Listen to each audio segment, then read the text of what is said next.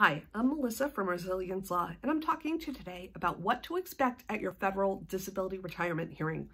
If you've applied for federal disability retirement and you've been denied at both the initial stage and the reconsideration stage by the Office of Personnel Management, at that point, your next step is to file an appeal with the Merit System Protection Board and go forward to a hearing with them.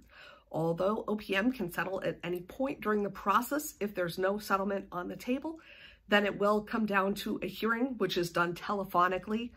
And the hearing is a formal hearing. Although you won't be in front of the judge, there will be a judge or an administrative magistrate on the line. There will be an attorney kind of against you, hired by OPM to represent OPM's interest and make sure that only people who are really eligible for disability retirement get paid out, and you will be on the line.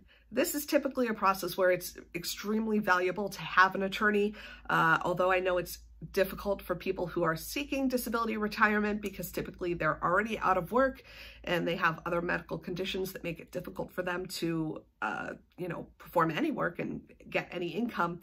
Getting your federal disability retirement benefits will support you for the rest of your life. So it can be extremely helpful to a claim to have an attorney present. If your claim is denied at the hearing level and you did not have an attorney present, it's very, very hard to fix afterwards. So I certainly would urge anybody who has already been denied twice for their federal disability retirement to seek out an attorney who specializes in that kind of thing to help them prepare for the hearing, because again, this is a full formal hearing. Evidence will be entered.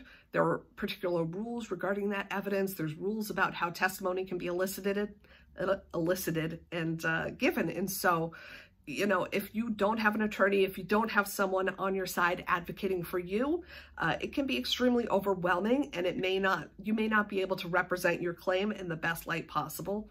My name is Melissa. I'm at Resilience Law. We do this kind of work. If you have any questions or if you need any help, give me a call. Let's get started.